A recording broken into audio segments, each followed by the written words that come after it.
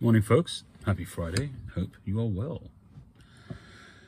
Well, this morning's video is going to be a little tutorial on smoking a pipe. I mentioned this in one of my previous videos last week or earlier this week, that I would be doing a kind of a pipe smoking 101 kind of video, just to give the basics for people out there who are struggling with getting into pipe smoking. I'm in the middle of a sort of a series of emails toing and froing with a pipe smoker, a relatively new pipe smoker who's going through a difficult time. Most of the main issue he's having is not getting flavors out of his tobacco. I recently sent him a diverse range of tobaccos, so with the hope that because they were so diverse that it would be easier for him to discern different flavors, but it seems that hasn't really helped. So I don't know if there's some issue. I did ask him if he's having issues with flavor with other things in his life, like food and drink and things like that, and he said no issue at all. People sort of commented and said maybe he has COVID or anything like that, so clearly that's not the issue, if he's able to taste other things. So it's an interesting one. I will say this: when I first started smoking cigars, I kind of had a similar experience. They all tasted the same to me. They all had the same kind of generic cigar-y kind of taste, and I really was at a point in the beginning where I wasn't going to continue it. But at some point, obviously, things clicked into place, and I was able to discern different flavors. I don't know what it is. I mean, I don't know if it's just a matter of your brain acclimatizing to something different, to a new experience, to new levels of flavor intensity, where it has to adjust and it has to calibrate, if you like, to start to discern those flavors. You know, some people might just take longer than others. You know, when we get, for instance, one of my boys, my 11-year-old Rafi, he just got new glasses and he's struggling with them big time. And he was kind of not wearing them, and because he said it was, you know, the vision was too higgledy-piggledy. And I said to him, you know, it takes time for the brain to settle. You know, you say it takes time for your eyes to adjust, but in reality, it's your brain that needs to do the adjusting with the messages that it's getting, with the information that it's getting from the eyes. So with all things that change, the brain needs time to adjust. Cheers. So the first thing I would say is, like I said the other day, is, you know, if you're at a point where you're frustrated and you're kind of getting a bit fed up, you of course have the option of just giving up on pipe smoking. But the danger of giving up pipe smoking is that you might take up some other form of smoking, which may be far more detrimental to your health. So I would say like this: if you're getting frustrated, put down the pipe, leave it for a few hours or another day, and come back to it and start again. Now, if you start again and keep doing the same thing, you're going to continue getting frustrated. So I thought, they've asked me to do a video or a live. So what I've decided to do is to do this recorded video, and then possibly do a live, which can be a follow-up. So anybody who's interested, the vast majority of people who are on the YTPC will already be smoking a pipe successfully. But for those few people who are not and are having issues, you may want to watch this, and possibly, if you find it useful, then possibly I'll follow it up. If there's an interest, I'll follow it up with a live dedicated to this topic, and then people can ask questions and we can sort of smoke a pipe live from beginning to end and that kind of thing. Other people can chime in who have also got experience and give their advice, you know, so it might be an interesting thing to do. So where to start? So the first thing I would say is choosing a pipe. Pipes, shapes, sizes are diverse, obviously. You know, got different brands, different makers, different styles. If you're starting up smoking, I would say go for something simple. You don't want to have something that's going to present with you a challenge where you're going to have to adjust the way you fill the pipe and how you smoke it, and it's going to get complicated because of the shape. So you want to go for something fairly straightforward. So go for something which is either straight, so either just a classically shaped pipe like that, with a straight shank, where it's going to have the smoothest journey for the smoke. And being a straight pipe, the chances are it's going to be drilled well. It should be a much greater chance of it being drilled well compared to a bent pipe. Or go for something which is maybe just slightly bent. This is really a straight pipe to all intents and purposes.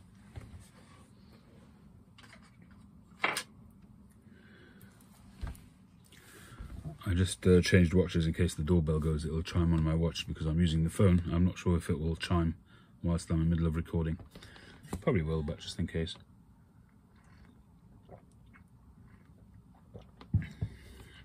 So go for something straightforward. I would say ideally a straight pipe, but possibly even, you know, a pipe which is slightly bent. I don't think that's a major issue. You know, something like this would be fine.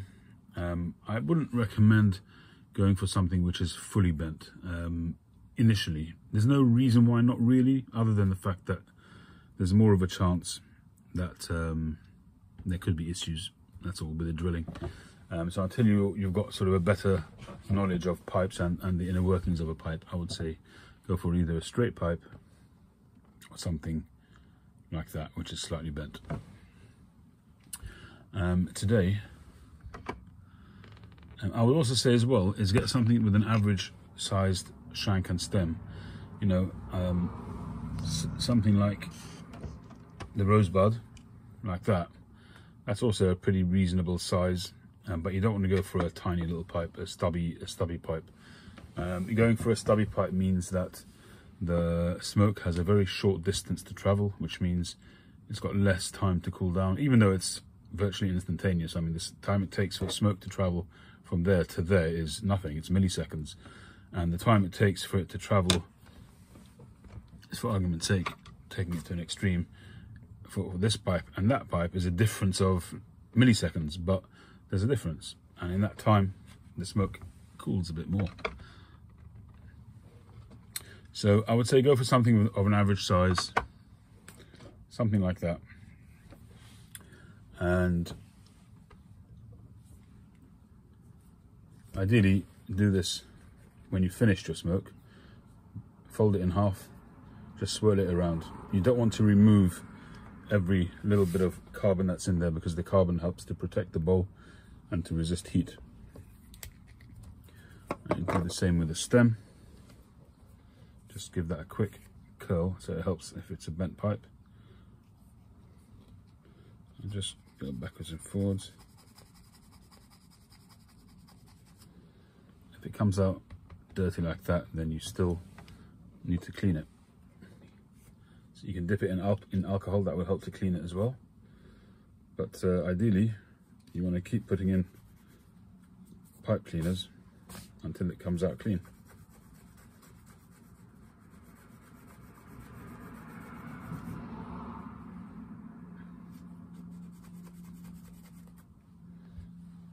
Alright, that's pretty good.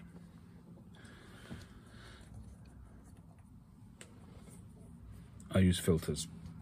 Now, just give it a blow through so that any fluff from the pipe cleaner is expelled. Oh, had a bit of tobacco in the draft hole there.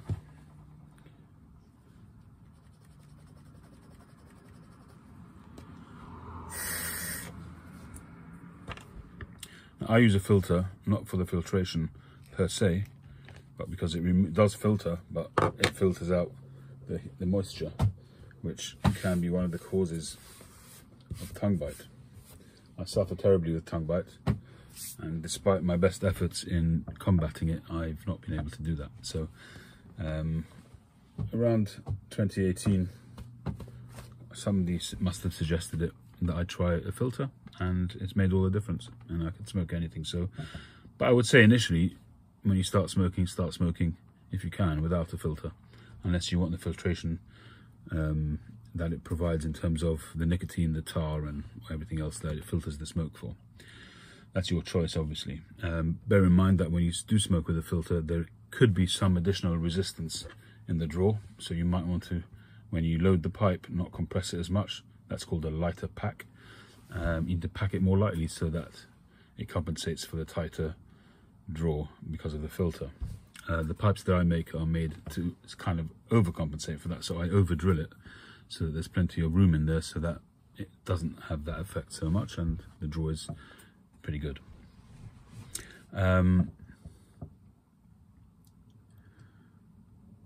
So this is more going to be focused around the actual smoking of the pipe, maintenance of the pipe. You know, there's plenty of videos out there, and if somebody wants, I don't mind doing another video in terms of maintenance and that kind of thing. So now you've got your pipe, with or without a filter, depending on your preference. You want to smoke some tobacco or prepare some tobacco. So get yourself something to put it on. I've got a leather tray, very kindly gifted to me by Alex, AMR Pipes, I think it's called. Thanks, Alex. Or you can just use a paper towel, paper plate, or whatever. There's no fixed rule about having a particular type of tray.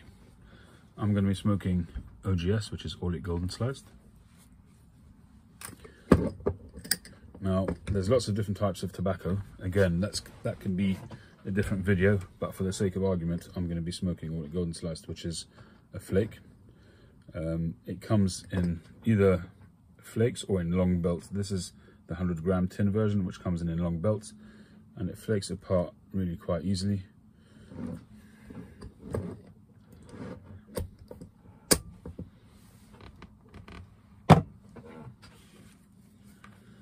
So I tend to rub it out by just balling it up in the palm of my hand, giving it a squeeze, and then rubbing it like that, and then just letting it drop to the tray, and then I'll just grab the whole thing and pull it in half, and again, and again, and then just separate it.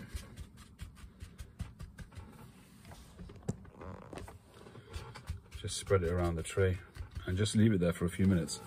That will depend on the moisture content that it has. You don't want it to be too wet. If you put your tobacco in and it's too wet, it's going to be really hard to keep alight. You're going to continuously be lighting it and drawing on it too often in order to keep it alight. That will overheat it, and that will give you tongue bite, and that will also ruin the taste. So the way to measure if the humidity is ideal or not is put all your tobacco together in the middle there and just push it all together like that. If it all sticks there and doesn't spring back out, then it's too moist. It's starting to spring out now. It's a little bit too moist. I'm going to let it sit there for a little bit longer, but if it springs back out slowly, then that's fairly good to go. If when you push it, it starts to crumble because it's so dry, then it's too brittle and it's too dry, then you need to ideally either get a more humid bit of tobacco, or you need to humidify the tobacco, which you can do in various different ways, but again, I'm not going to focus on that now. Those are all different topics which you can find other videos on there, and I've done a video of it as well in the past. So you do a search on rehumidifying pipe tobacco and I'm sure you'll find it. So for the sake of argument, we're going to assume that you've got tobacco which has got an average amount of humidity in it. You let it sit out for a couple of minutes. Sometimes it can be 2 minutes, sometimes it can be 5, and sometimes it could be 10 minutes. You spread it out thinly so it humidifies well. While that's sitting there, a good tip, if you do have tobacco which is just a little bit on the dry side, is literally just breathe on it, because the humidity that comes out of your hot breath, your warm breath, is usually enough. There's enough humidity in there to just humidify it enough, and you'll see the tobacco start to soften. What you can do as well is load the pipe, just gently trickle in the tobacco, load it, and gently blow through. So that's also putting in some humidity, and blow on it from the top, and that's usually enough to get you going, and it should be fine.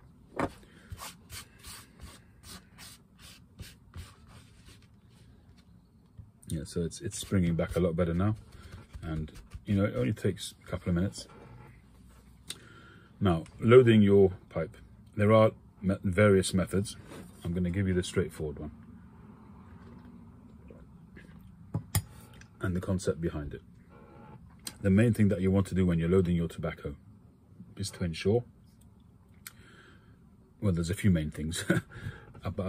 You want to ensure, number one, that it's not too compressed, which if it's too compressed, it will prevent oxygen getting through the tobacco. Fire needs oxygen, it needs air. Without it, it won't stay alight. You put a match, you put a cup over it, it's going to go out straight away because it's starved of oxygen. The same with your burning ember, or some people call it the cherry. The same thing happens here. If you don't have air coming through to the ember, it's going to die out. And don't worry if it does. Pipes go out all the time, and that with time that will come, and you'll learn how to keep it alight and to puff it just enough so that it stays alight all the time. You don't want to over puff because it overheats. So the ideal way to smoke a pipe is that you're literally puffing it enough to keep it smouldering and gently, slowly burning down. You don't want it to be going like a furnace, because you're going to lose flavor. If it's too hot, you're going to lose flavor. You want to keep the temperature down as much as possible. When you first light a pipe, obviously you have to have a flame and you have to be drawing on it so it's going to get hot when you light it. But you got to, once it's lit, then you've got to let it settle down, and we'll get to the lighting in a second. So make sure that it's not too compressed, the tobacco, so that therefore there's oxygen going through all the little gaps between each little piece of tobacco. So the most common method is the three layer method. So you take tobacco and you gravity fill. In other words, you don't push it down, you just drip it in, and it literally let gravity do the job. And you just tap it without touching the tobacco itself. Just tap it so it settles a little bit inside, and you can see there it's about half full at the moment. That's your first layer.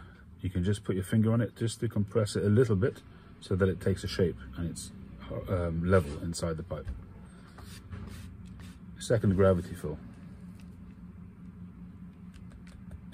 Tap it and you'll see that gently go in there. That's the second fill, and it's at the top. You can give it a little slightly firmer push on the second fill, and that takes you to about 2/3 full. Don't push down. Literally, you're just forming a level. The cap of the tobacco, you want it to be level. That's the amount of force that you want, no more than that. So we're about 2/3 full now. You probably can't see that, but we're about 2/3 full. You take the rest of your tobacco and you pour it in. I do it like this because then tobacco always goes over the sides, and I just close my finger over it so that the tobacco all goes into the middle. And now you can start to just slowly work your way around. Make sure that there is very slight compression at the top, but only, again, it's only slight. You're not forcing down, you're just literally touching it to give it a little bit of uniformity, to flatten the top a little bit. If there's no compression at all, then when you light the tobacco beneath it is not going to be connected to it, so it's going to keep going out. So you want a little bit of compression, and then later on we'll use the tamper to improve on that compression. Now draw and check that it's not too tight and it's not too loose. You want there to be what they say is the same resistance as sucking through a straw. So that when you suck through a straw, if you're sucking air, there's no resistance. You put it into a drink or into a milkshake or something like that, there's resistance. You suck on it and it comes up through the straw. You want there to be a similar kind of resistance as if you were sucking something through a straw, which is what I've got here.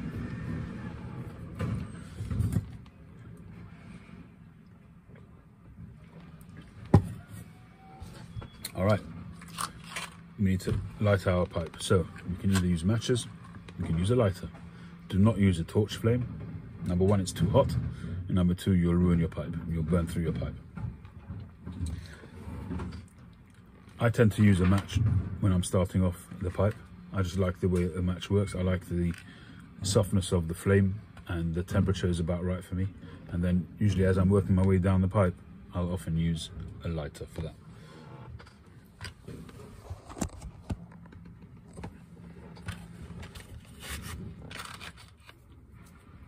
I use these matches which I buy in Denmark from the Danish pipe shop. The only reason why I buy these is simply because they're a little bit longer than the average match, just a little bit. It gives you enough time to light a pipe. When you strike your match, just let it burn off the sulfur, because that will add a flavor which you don't want.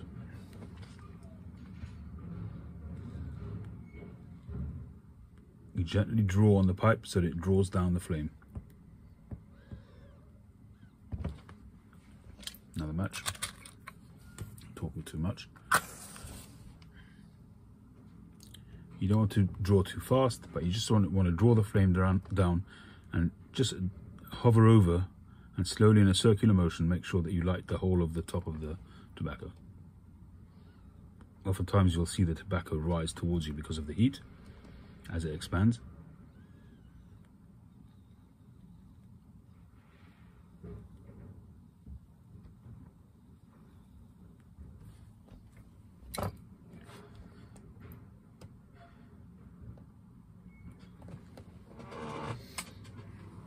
Turn your extractor on.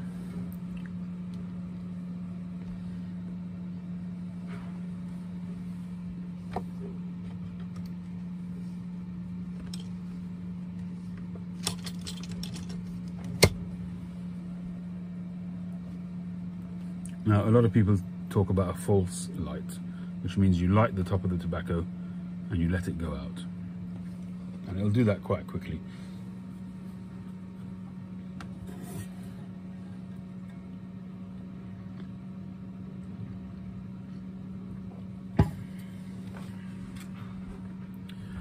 Take your tamper. You want a small, round, flat tamper, ideally, or if you get one which is concave, slightly curved on the inside, that's great. But certainly you don't want it rounded or anything like that. Is it convex when it's rounded outwardly? Either way, gently tap it. Try and use a tamper that the edges are quite sort of straight and sharp. That way you go round the pipe, round the walls of the pipe as well. As you go, you do that and you go round the edges so that the whole of the ember is flat and horizontal. What we're doing here is joining the top layer of the ember to the rest of the tobacco. So when you light it, it'll continue to burn the tobacco as you go down. You might have to tap quite a few times as you go down the bowl. That's normal, and the lighter that you pack it, the more often you'll need to do it. The advantage of packing it light is that when you tamp it, as you smoke it, it's not going to compress too much because you've left plenty of room there, plenty of air pockets in there to give room for compression. If you pack it too tight in the beginning, once you start tamping, the draw's going to get too tight.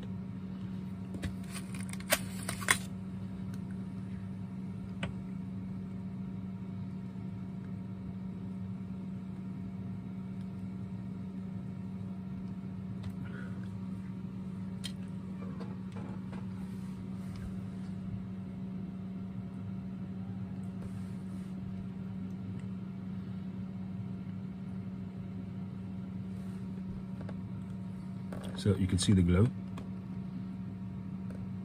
It's pretty horizontal across the whole of the ember, which is what you want. You can just touch up with a tamp again, just to keep it all nice and horizontal, and to make sure the burning ember is connected to the tobacco below. Very gentle tamps. Don't force it down. Just literally just tapping, very gentle. If you put too much effort into tamping, you're pushing the tobacco down too far, and you're going to hit problems further down the bowl. Take small sips of smoke.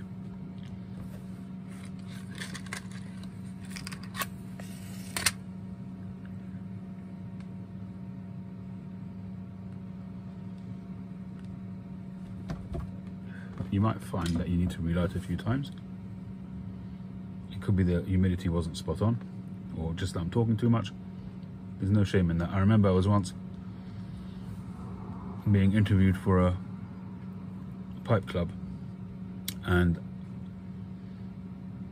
people watching, as a pipe maker and pipe smoker, they assumed that I'd be expert at keeping a pipe alight. And somebody commented, as I was getting towards the end of the interview, well, I don't have to feel bad anymore because he had to light his pipe 4 times during the whole conversation.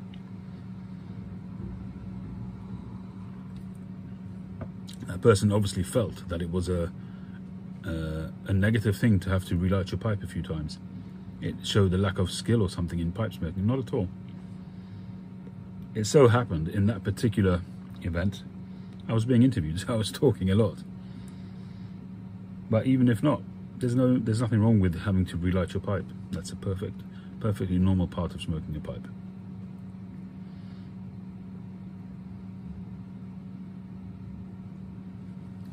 Gently sip. When you've sipped, close your mouth. Let your tongue sort of smack, as they call it, your lips and tongue smack. Let them join with the top of your palate, and you start to get those flavors. Try to perceive the flavors. Try to allow the flavors to settle in your mouth and in your mind. A lot of tobaccos, when they produce smoke, the oiliness, if it's an oily type of tobacco, the oiliness will be in the smoke, and you could feel it on your tongue, you could feel it on your lips, and you can get those additional flavors from those oils as well. Take your time to savor it.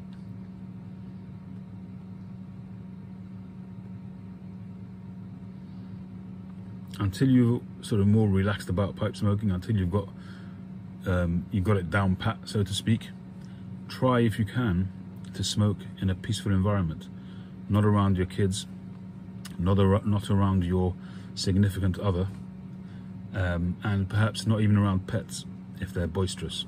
Just try to be on your own until you've sort of honed your skill at pipe smoking. Sit in the car, sit in your garden shed, or just sit at home, but try to be on your own. I don't recommend generally to be on your own, but for this, whilst you're learning to smoke a pipe, try to be on your own and sort of in a relaxed frame of mind. Make sure you've got a comfortable seat, make sure you have a drink. Another thing this is just as an aside, always drink when you're smoking a pipe. A hot tea, a coffee, a cold drink, whatever your favorite drink is. But the recommendation is, I mean, a lot of people don't do this, but I certainly keep to this, is not to drink alcohol while you're smoking a pipe. And not because it ruins the experience, although it can probably have an effect on your taste, but more about the alcohol. It's said, I've seen it written, don't sort of take my word for it, you can do the research yourself, but the guidance is not to, because the alcohol strips away the mucus in your mouth, the protective mucus that's in your mouth, that's resident in your mouth. And when you strip that away and then you smoke, the smoke is getting direct contact with the interior of your mouth, so your mouth is unprotected. Because it's not to say that with it you're going to be fine. I can't give you any guarantees in that respect, but certainly things that you can do to help yourself, why not do them? So the advice is ideally not to drink alcohol whilst you're smoking a pipe, in order not to strip away those protective layers that are there in your mouth.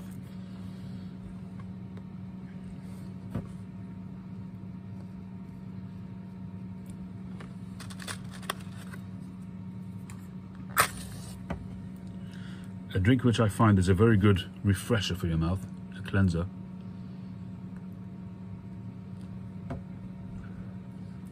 is I'm not sponsored or anything like that, but I find Diet Coke to be very, very good as a cleanser, to refresh the palate. Don't brush your teeth just before, because that will affect your taste buds, but certainly have very good oral hygiene for your own health, for the sake of your health. When you're smoking, again, for the same reasons as I mentioned before, oral hygiene is very important for two reasons. Number one, for your safety, and number two, to keep your mouth fresh, to keep your flavor, your taste buds fresh. So ideally, you want to brush your teeth and your tongue and your cheeks twice a day, morning and evening at least.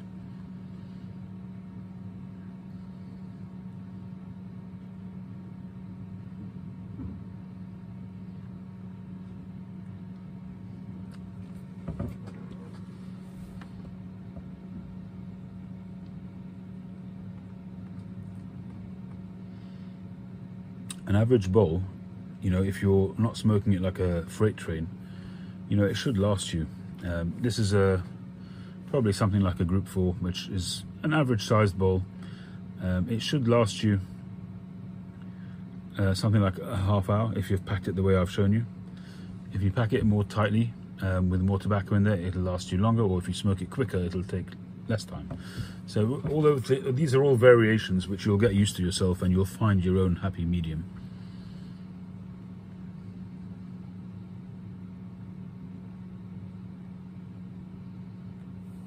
Whilst you're smoking, if you feel that it's starting to go out, you know, the smoke output is reduced significantly, and you feel it's about to go out, just put your thumb or a couple of fingers over the bowl and draw. That creates a bit of a vacuum, and so when you draw, it pulls down the ember onto the tobacco. It's like tamping, but you're not tamping, but you're doing it in a softer way. So you're closing that off, and when you suck, it pulls down the tobacco, it compresses it. That way the ember touches the tobacco beneath, and it stokes up the fire.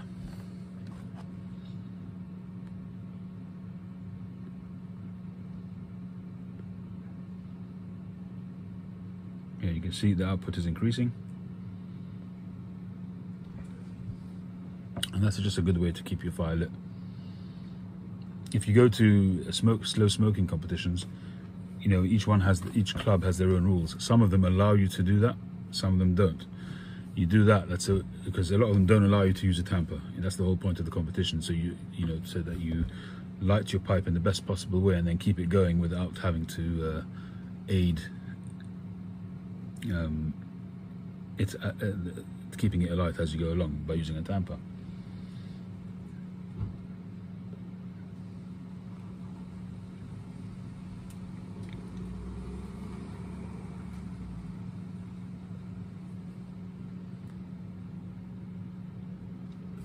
The main thing is try to be relaxed and just focus on the flavors that you're getting. Don't smoke it too often and too quickly. A couple of little draws, little sips, and then let it go for a bit, maybe 10, 20, 30 seconds, something like that. As you get more used to it, you'll be able to do it more often and more quickly without any problems. But if you're trying to keep the ember to a reasonable temperature, you don't want it to overheat, and you're trying to get the best flavors, then you don't want it to get too warm. For me, a key part of flavor is the retrohale. The retrohale is a way of, when you draw in, normally you wouldn't inhale the tobacco and you'll just exhale straight away. You don't take it into your lungs, but you can blow it out through your nose, and that's called retrohale. So you draw in,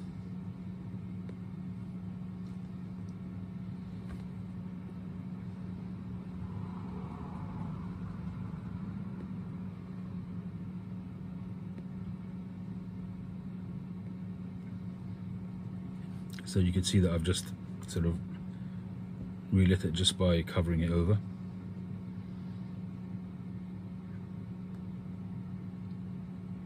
And then you can blow it through the nose. For me, it increases a lot of the flavor.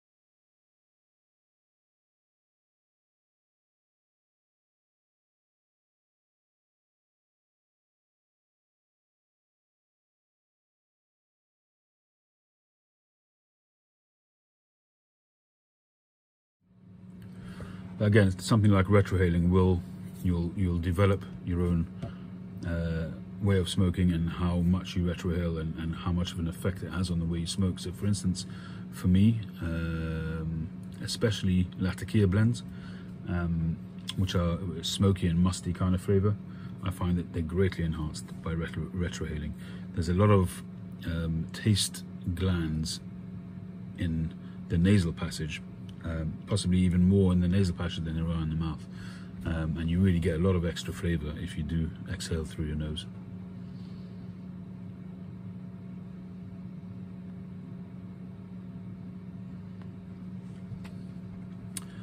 Well, I think that's enough for now as a general guide to smoking your pipe. There are lots of areas you could branch out into, such as, you know, the pipe maintenance, humidity of your tobacco, selecting the type of tobacco, going into all of the different types of tobaccos, Virginia Burleys, Virginia Periques, Latakias, Kentucky. There's a whole raft of different Cavendishes, different tobaccos which you could get into. That's, as I say, it's another huge topic.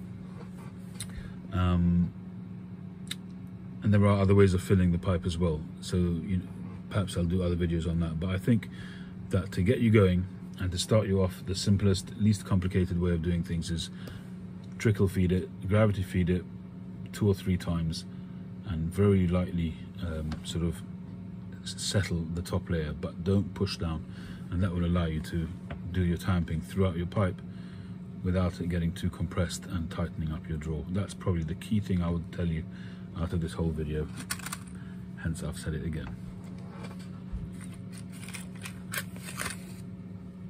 This video is now, I don't know, it's a few clips, so I'm not sure what the total is. It's probably around half an hour, 40 minutes. And we're coming towards the end of the bowl now, and I can feel the draw starting to tighten up because we're getting to the end, and I've been tamping, tightening things up, so it's getting towards the end now. Some people will take a device or maybe even the other side of a match, the clean side of a match, and just move things around a little bit to loosen it up again.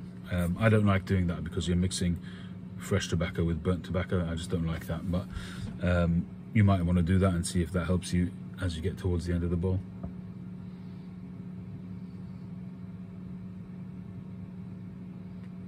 The main thing is enjoy. I hope that's been of interest. Have a great day. Catch you on the next one.